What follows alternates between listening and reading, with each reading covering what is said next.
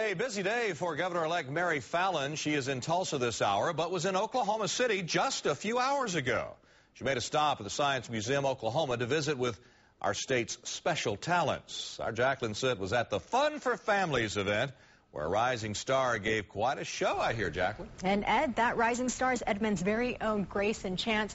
And he tells me his life has been a big roller coaster, but he likes roller coasters, so he's having fun.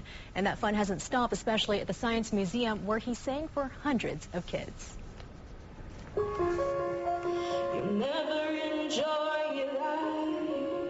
One of Oklahoma's favorite sons is back home for the day, doing what he does best.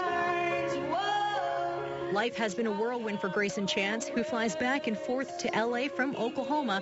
But this performance is more than just a show.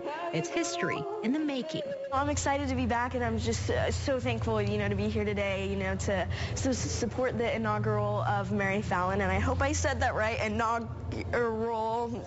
Just waiting to be exposed. He has the status of a shining star, but his words are as honest as the music he shares with the world.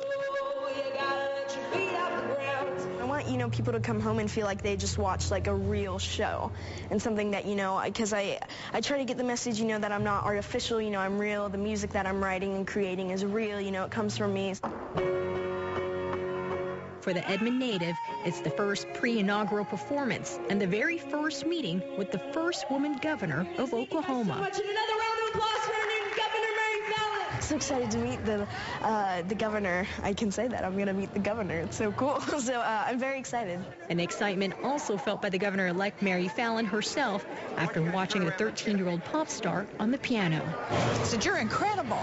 Absolutely incredible. We wanted you because you're an Oklahoman. You're doing great things. Thank you so much. And you're an inspiration to all the other young children that are here today. Thank you so much. One of the things we wanted to do on this inauguration was to highlight great Oklahomans, to show all of Oklahomans, especially our young children who are here today at this family fun event, that you can be anything you want to be if you work hard, you persevere, and you dream really big dreams. It's such a great honor and such a great event, to be here. It's a great event and one that I'll always remember. Thank you guys so much for having me tonight. And Greyson is heading back to L.A. first thing in the morning to continue rehearsals for his tour starting at the end of this month.